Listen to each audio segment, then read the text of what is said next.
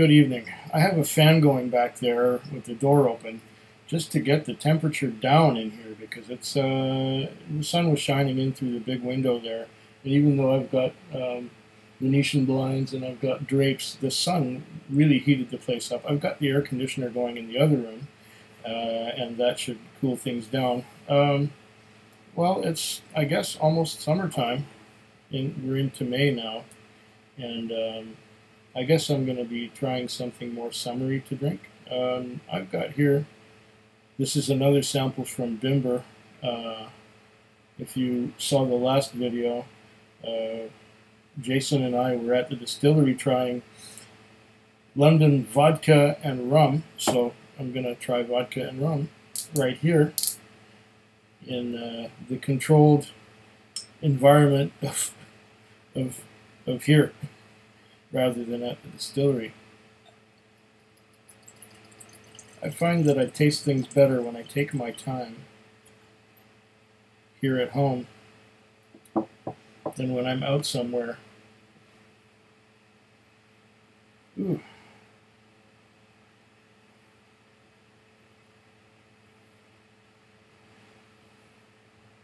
Interesting so far.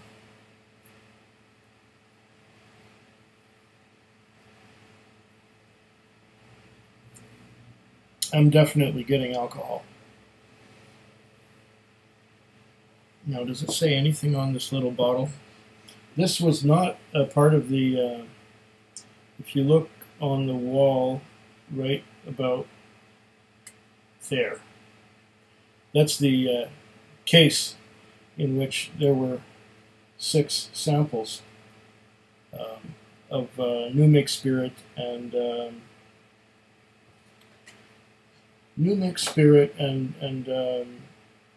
cask aged spirit, but none of it was old enough to be called whiskey. I think the oldest thing in there was 30 months, not quite 3 years, so it wasn't old enough.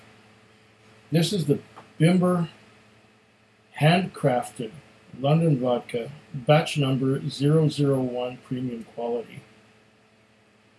And then there's a signature of our master distiller, whose name is, I believe, wait. Oh, that's not him. That's somebody else. I'm sure, well, I don't have his card right here, but the master distiller. Distilled and bottled in London, yes, 40% alcohol by volume, 5 CLs. And London, it says on here, distilled and bottled in London, Bimber Distillery, and the address. Well, you can probably look up their website. I think they have a website as well. Get the last few drops out of there. Now this might just be, vodka is not my type of drink. Vodka is the thing that you chuck down fast. But so far everything I've tasted from Bimber is really good. This, I'm no vodka expert, nor am I knowledgeable about it. I think this is the first vodka I've ever tasted online, on a video. It's reminiscent a little bit of gin. Well, of course, gin is not much different from vodka, except it has those botanicals infused at the end. Now, if I'm wrong, please correct me, because I could be wrong on this.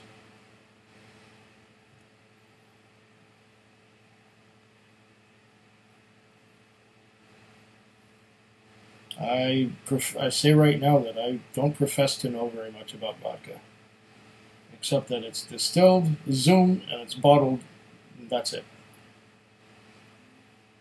And usually it's made from potatoes, isn't it? You ferment potatoes, and then they distill it. You might hear the sound of traffic going by, or maybe the hum of the fan. Sorry about that. If it's a real problem later on, I'll just turn the fan off.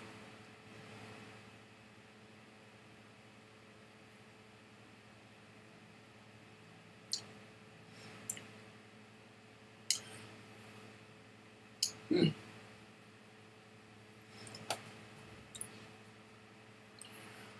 is quite smooth, practically tasteless.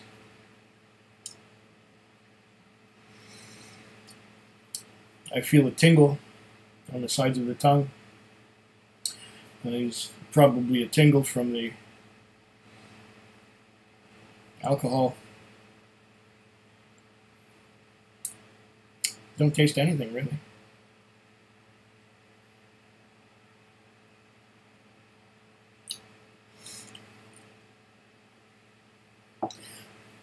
No, don't taste much at all. Taste a bit of alcohol, a little bit of could it be a tiny little bit of vanilla? That's it. Tiny little bit of vanilla.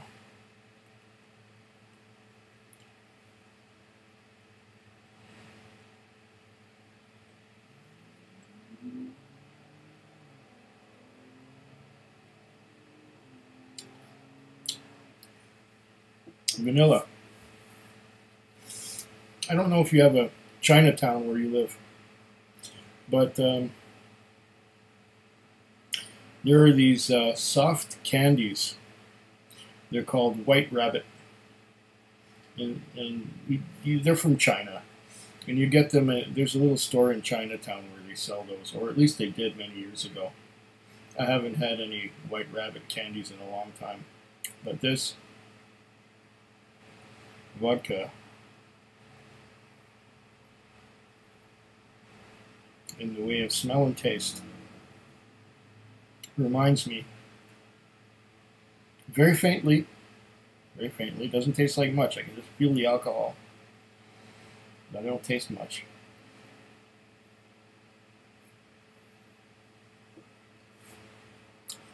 Reminds me of those white candies. I'm going to put this glass aside, and I'm going to try now Bimber London rum. And it's handcrafted, batch number 1, premium quality, once again, signed by the master distiller, 40% alcohol, 5 CLs, Bimber Distillery, address, distilled and bottled in London. So London rum. Actually, almost everything I'm trying tonight is from London, except for one.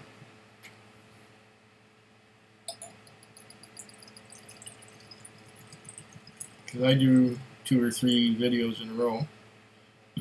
Whoa. Put that sideways. It's a white rum. Would that mean that it's not aged? I guess it's not aged. Did it say anything about aging? Nope. I don't believe it's aged. White rum, I guess, is not aged. But correct me if I'm wrong. If it's white, I'm assuming it's not aged. So this here was, I guess, it doesn't say anything about sugar cane or molasses that it was distilled from. I don't know. I should have asked when I was at the distillery.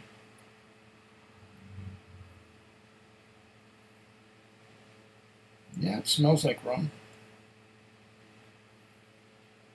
It's a little bit sweet. Once again, I'm no expert on rum, but this does smell good.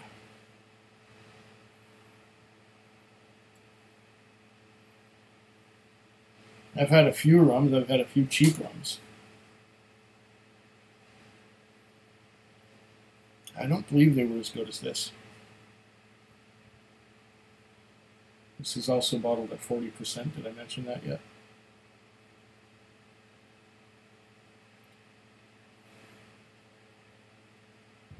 Question is this white rum a sipping rum?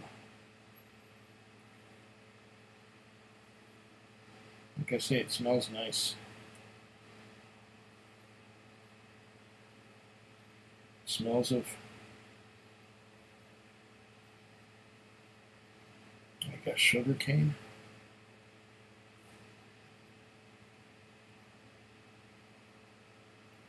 It smells sweet.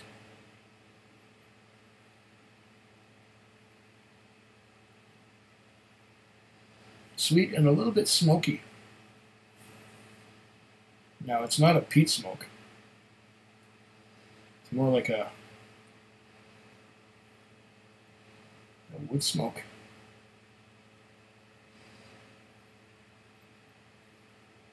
Smells a little bit like wood smoke, like a campfire.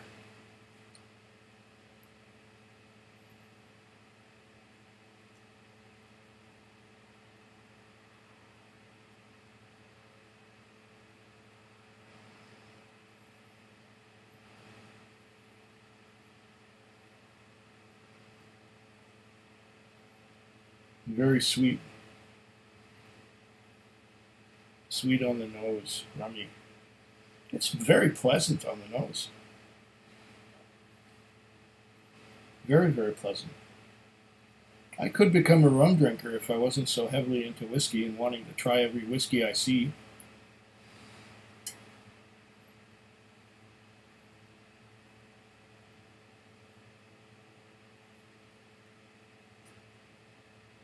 Okay, I'm going to taste it.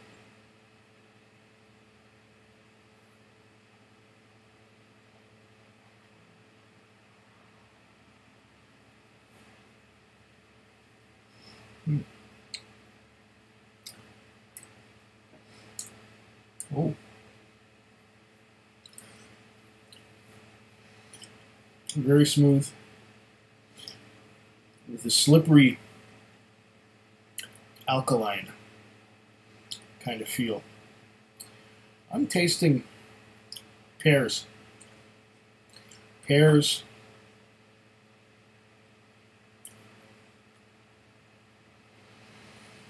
But they're faint.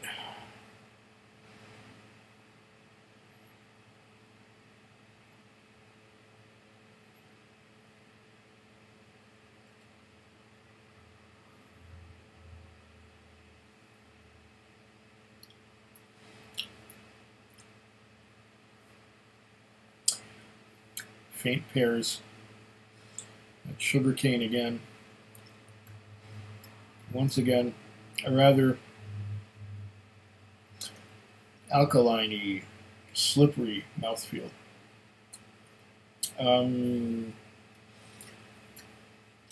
Aftertaste of sugar cane. It's quite sweet. There's a lot of there's some tingling on the sides of the tongue.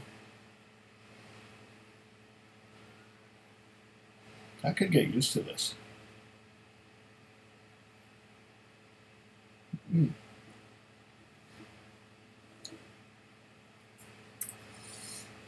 I really could get used to this. It's quite nice. It's not even aged.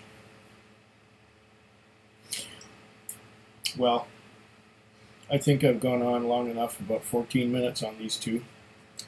And, well, slanchua. Or is it better this way? That's better. Food Quig. Food Quig. Food Quig. Food Quig. Food Quig. Yeah.